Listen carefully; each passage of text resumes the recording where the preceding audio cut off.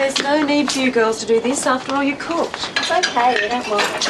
Speak for yourself. Do you always help your mum when you're at home like this? Yeah, I have to.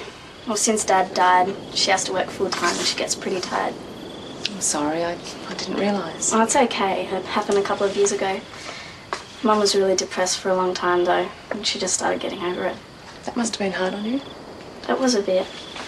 But I had to hold it together because Mum needed me. Can't Kirsty finish this? Like you said, we cooked. Sure, I don't mind. Good. Come on. Right then. Let's finish this, shall we? Want some company? Of course not, but wouldn't you rather be with the other girls? No, they're doing their dance routine. Besides, I don't think Jade really wants me there when Melissa's there. Did she say that? No, but it's pretty obvious. They're so secretive, always whispering together. You and Dad are really worried about her, aren't you? Yeah. We think she might be in the early stages of bulimia. Well, I do anyway. I thought it was that. Kirsty, how much do you know about Melissa? Not much. I know she's crazy about ballet, just like Jade. Crazy about exercising too? Sort of. Why do you and Dad think they're both doing it? I have a feeling, yeah. What are you gonna do?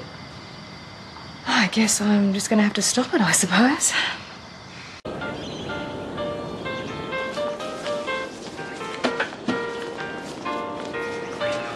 Sorry, let's do it again.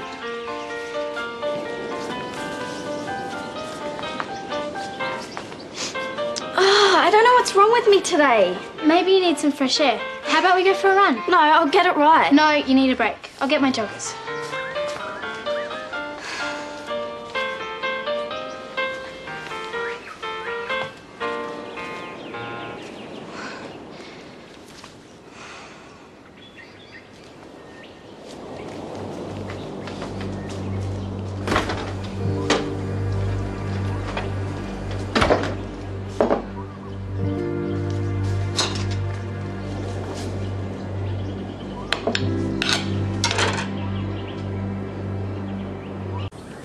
Reese, do you know where that cake's gone from last night? Isn't it in the fridge?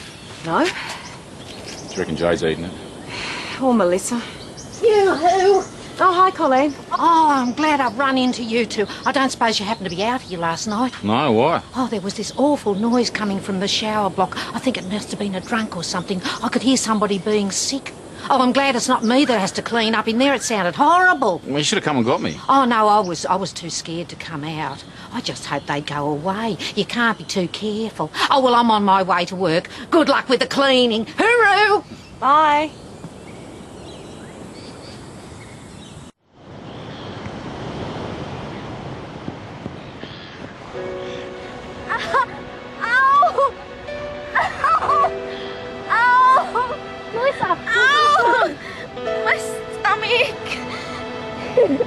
There's something really wrong with her. I'll get an ambulance.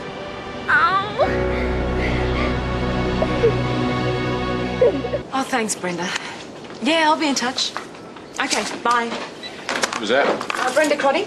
Should that mean anything to me? A psychiatrist I worked with a couple of years ago. She specialises in eating disorders. You'll not get Jade to a shrink. Well, you'll just have to help us try to convince her then, won't you? Reese! Shelley! What? She's collapsed. Who's collapsed? Oh, Jade's little friend, down at the beach, moaning like she was in agony. The ambulance is on its way. Well, I'll get down there. I'll meet you at the hospital. Okay. It hurts so much. It's all right. Just don't talk. What happened? I don't know. We were just jogging and she collapsed. Hang on, Melissa. Help's on its way. You'll be okay. It's okay. Come on. What are they doing in there? They've been ages. Why doesn't someone say anything? We just have to wait.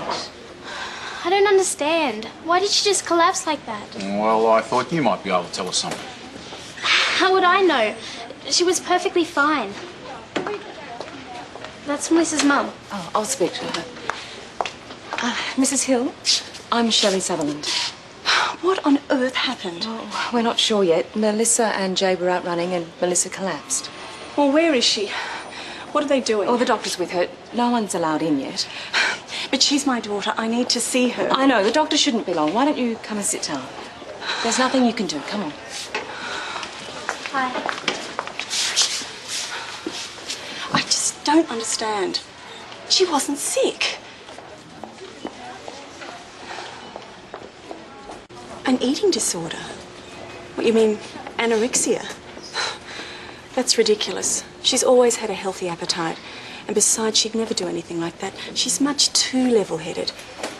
She's been the mainstay of our household.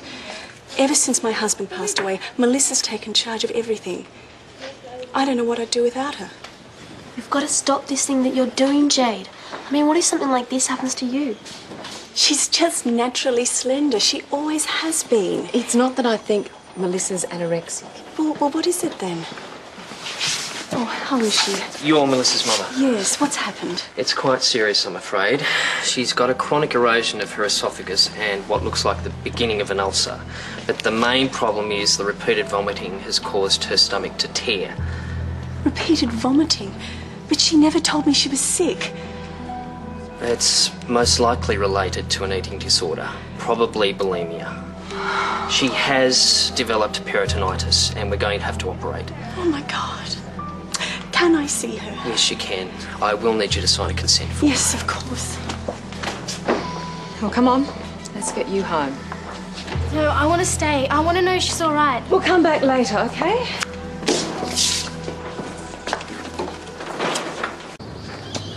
I might go up to my room for a while. Sure. Maybe you should start. You were right all along about everything. Well, if something's troubling you, if you're not happy with yourself or with us, Dad, you need to know. It's not any of those things. At least I don't think so. I'm sorry. Then why? I just wanted to be like her. Melissa? Yeah, and Kirsty, I guess. They're both so pretty and so popular and good at everything And thin? Melissa told me I could lose weight by making myself throw up.